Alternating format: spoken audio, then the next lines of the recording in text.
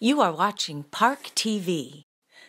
Welcome to Monadnock Tonight with your host, Steve Jackson, coming to you live from the studios of the Park Theater in downtown Jaffrey, New Hampshire.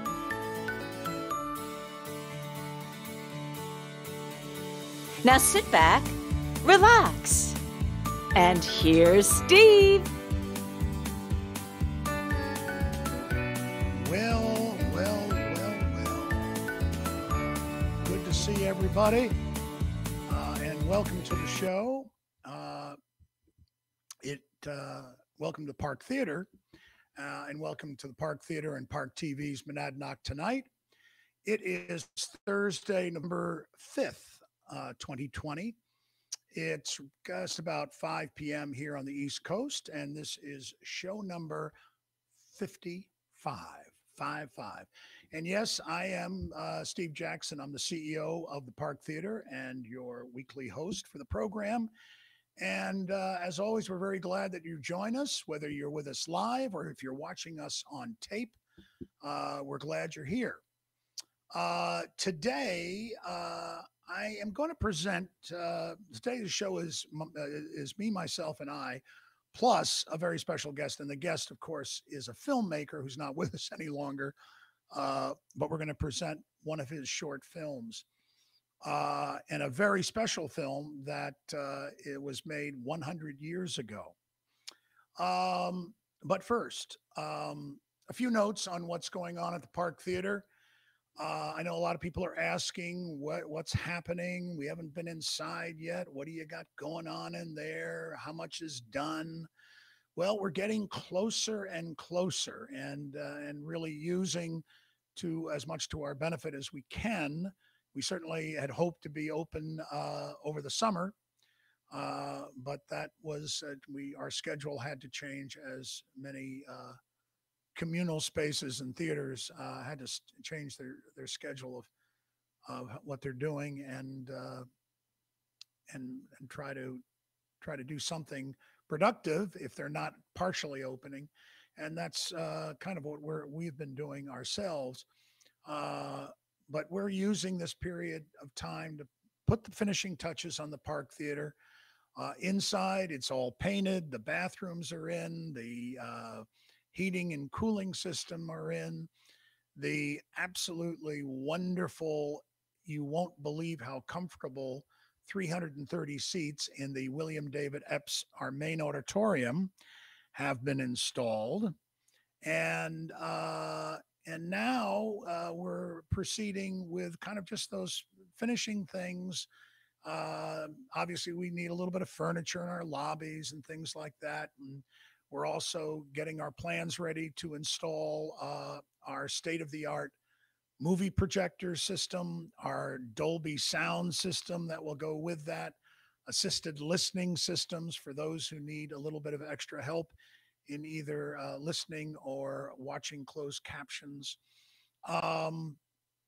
And all the other things, concession equipment, theatrical lights and theatrical rigging for our live shows. It's all very, very exciting, and we cannot wait to be able to show it all to you and show it to you with the wonderful entertainment that we're going to put through the Park Theater, whether it be live and featuring local acts, or it's live and featuring performers with names that you know from that tour the country. And then of course the bread and butter of the original Park Theater movies. And we'll be showing new movies. We'll be showing classic movies, independent movies. If you were a frequent guest at our interim River Street Theater here on River Street next to our office, and you saw those type of films that are great independent films, documentaries, and classics, as well as great animation and short films, and of course the Royal Shakespeare out of Stratford upon Avon, the Royal Opera, the Royal Ballet, shows from the West End, musicals from the West End, all in HD. we'll be moving those all over to our two auditoriums, and with sound that I will tell you, and projection that is going to be very special and unique in our region. And we are putting a lot of attention on the quality of how we're going to present films to you, and that's kind of an homage to uh, Romulo Vanni, who started the Park Theater uh, to uh, to make sure that film is extra special for the guests of the Park Theater. So that's, as I say now, and of course, when we open, we want to make sure that we have a safe environment for our guests, our staff, and certainly the performers when we're doing live shows. So we're all we can say for you is to stay tuned, and we will, kind of in keeping with a lot of other theaters in the region. Hopefully as soon as we can, we will. And but in the meantime, as I say, we're putting the finishing touches on there. So that's what's going on with the theater itself. Now we have a new free Park Pix Flicks movie starts tomorrow on Friday, and the film is quite an interesting thriller from 1965 and called Mirage, and it is stars, right, you can see on the top there, Gregory Peck and Diane Baker. It's about a man who has amnesia, and that's always a good theme in a thriller film. It happens after a blackout, and also stars, you see some of those names down there, Kevin McCarthy, Walter Matthau, Leif Erikson, Walter Abel, George Kennedy. That's a great list of people in a film like this. And Jack Weston, and I mentioned Jack Weston separately because Jack Weston was an alumnus of the Peterborough Players and was an actor in summer theater at the Players during the 1950s. So, and you can see his pictures up in the hallways of the lobby of one of the shows, one or two of the shows that he did while he was there at the Players. So that will be up. Be on the lookout for that tomorrow. It'll go live tomorrow. Go to theparktheater.org, and in the top right, just pick Park Pix Flicks in the top right area, and you'll find it. Or just watch Facebook tomorrow. We'll have a posting that you can click the link that will take you directly to the free film, free Universal video film online. And so, what else is going on? Plus, in honor of Veterans Day next week, we will present a double feature of two exceptional World War II themed films that are free to watch online. Normally, as the Park Theater has done for so many years, we would show a Veterans Day film at the Jaffrey Women's Club. And of course, this year, we were hoping by this time that we would show you one at the new theater. But sadly, we cannot. But still, we have some great films to show you online in the comfort of your home. The first film is Stalag 17 from 1953 with William Holden and Otto Preminger and Mission Impossible. If you're a fan of the original show, Peter Graves.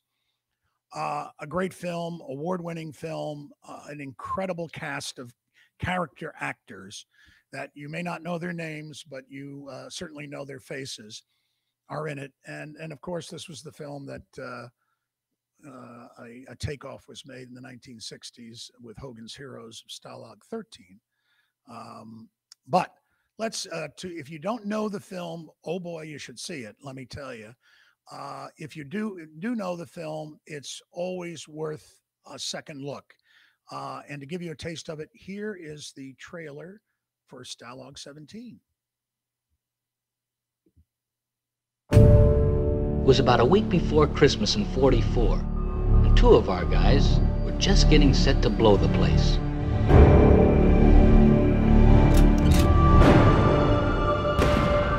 Nobody has ever escaped from Stalag 17. Come on, Trader Horn. Let's hear it. 45 cigarettes. Price has gone up. Sergeant J.J. Sefton. Every Saturday and Sunday, he'd put on horse races. And they're off and running at Stalag 17. Real bonanza, the observatory. Just what makes you and them so buddy-buddy? It takes a little trading with the enemy to get me some food or a better mattress. It's okay by Sefton. Maybe there's somebody in our barracks tipping them off, like one of us. What are you looking at me for?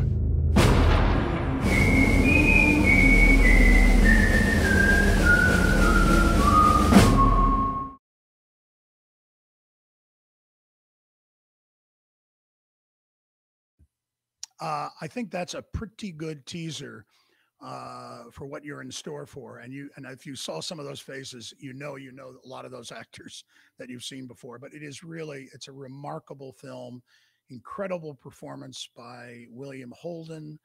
And when he does show his face, Otto Preminger, quite a formidable character he plays as a German officer commandant. Now, but I said it's a double feature. So the next film, it was made much more recently, still a while ago now. It's hard to believe 1998 is a while ago. But this is a film called When Trumpets Fade. And it's from, as I say, 1998. It stars Ron Eldard, Frank Whaley, and Bobby Cannavale. And it's based on true events. Ron Eldard plays the sole survivor of his platoon during the famous German Battle of the Hürtgen Forest. So let's take a look at the trailer for When Trumpets Fade.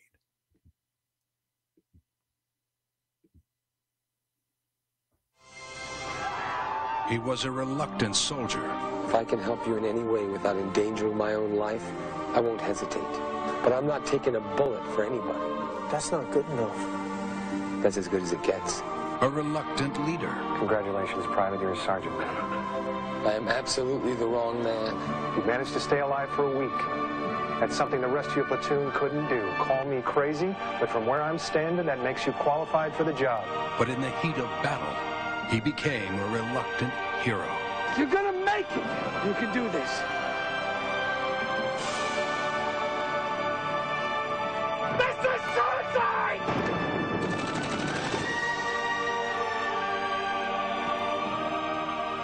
Even when the glory of war fades into the horror of battle, an ordinary man can become a hero. Go home, Bobby. I'm going home.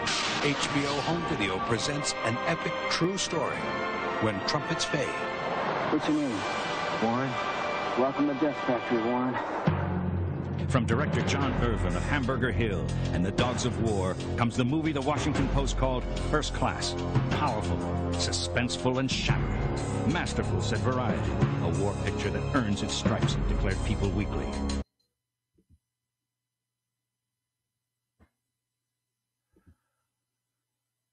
So I hope you take a chance. Now, again, they start on Veterans Day, and we'll keep them up after that, but we're going to debut them the morning of next Wednesday, November 11th. So you've got two great films to choose from, or watch them both. Why not? And a special day and to thank the men and women who have served and done such remarkable service for the United States and to put their lives on the line. We always thank them, but especially on this focused day to remember them, all veterans. So we hope you enjoy these two films.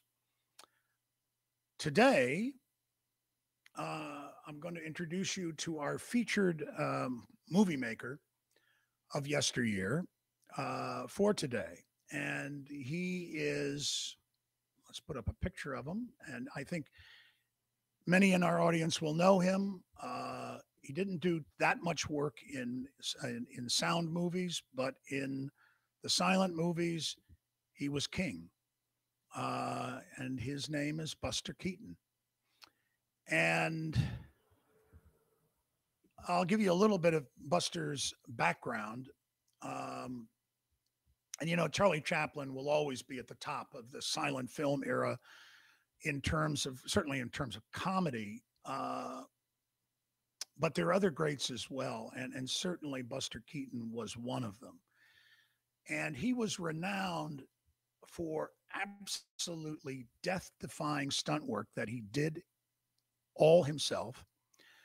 And you're looking at one of his copyrighted deadpan facial expressions, but his acting, his directing, he directed almost all the films he was in, as well as would write them.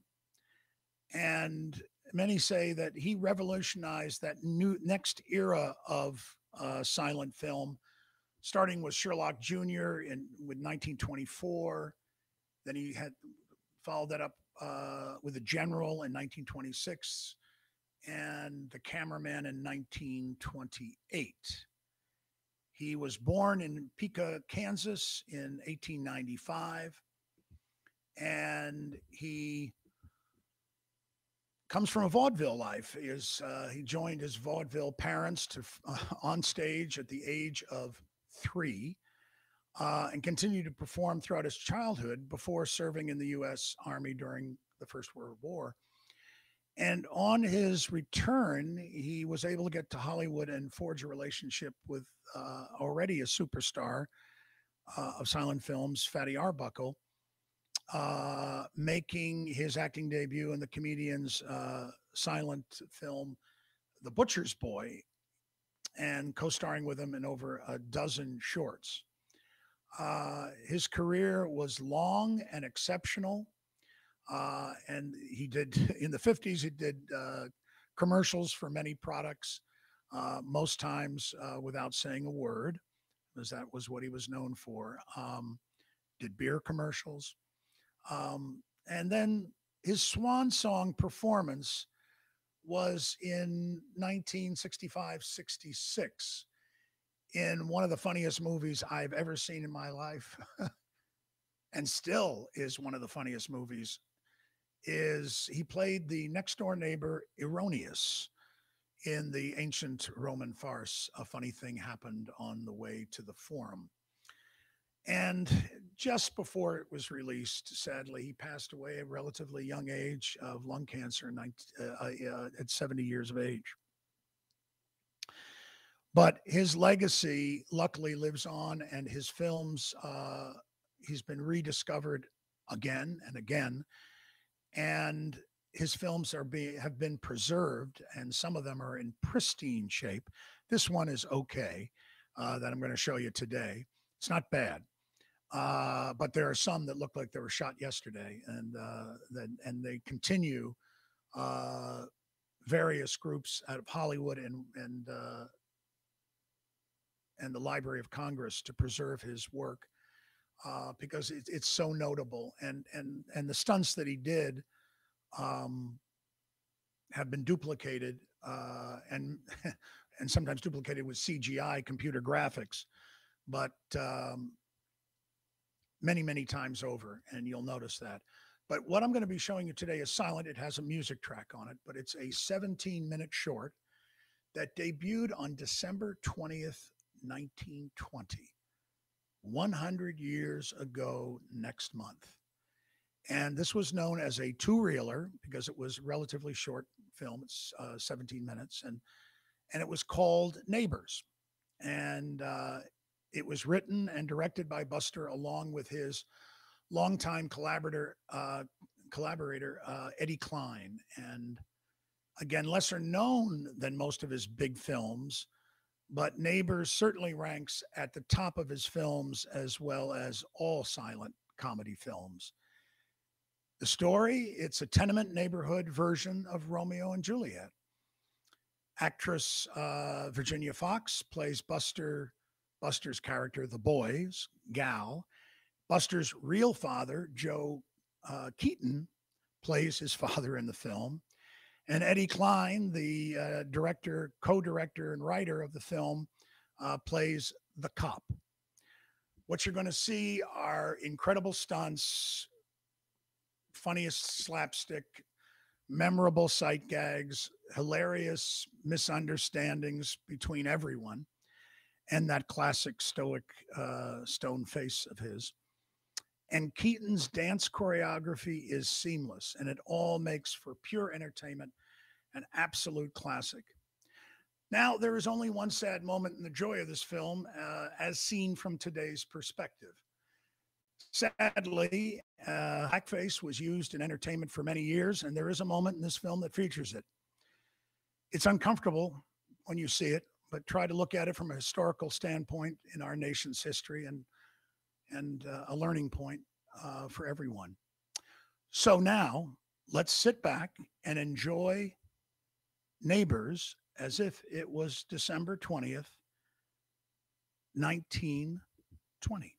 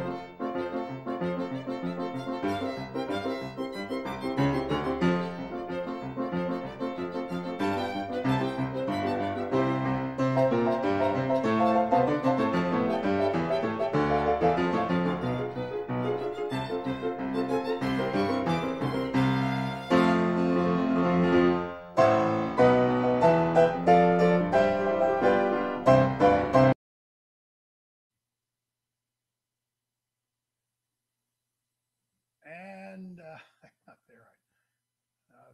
there it is. So how about that? 100 years ago. I mean, it's pretty amazing. And thank God they've got these saved. The miracle of having all these silent films saved, because they tell us a lot about our history and society and just pure entertainment and storytelling. So hope you enjoyed it. I hope that gives you a taste. If you don't know Buster Keaton,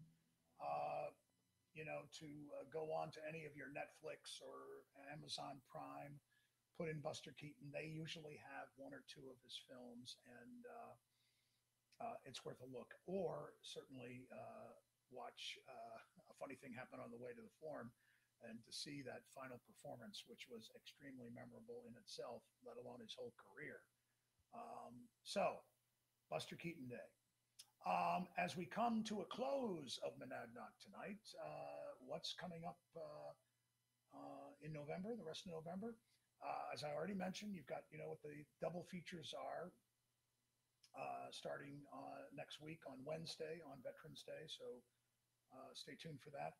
Later in the month, on November 19th, I've mentioned this before, we have local cellist Andrew Katrubis will be performing from Russia. He is over in Russia right now, and so we've got things, I hope, figured out. I think we do. Absolutely stay tuned for that. Put that on your calendars. That is November 19th with Andrew. Other than that, I am so glad you were with us. And as always, if you'd like to sponsor the program, if you're an organization or individuals to help underwrite the programming we do at the park, at Monadnock Tonight and Park TV, please contact us. And if you have a question, if you have an idea for a show, if you'd like to be on the show, any of the above, email us at parkTV@theparktheater.org, or you can call us at 603-532-9300. And as we say at the end of our programs every week, we ask everyone to be safe out there, be healthy, be kind, be hopeful, because we can do this. And I hope that Buster Keaton brought a smile to your faces today and to your hearts, because I think everybody needs a little bit of that. So again, find some more Buster and keep smiling. And with that, we bid adieu. Again, I'm Steve Jackson, and hopefully we'll see you again next week, Thursday at 5 p.m. live. Always afterwards, you can archive our programs and share them with your friends, either at parkyoutube.com or on our Facebook page if you're watching directly from there today. So until next week, we say bye-bye, and thanks for joining us.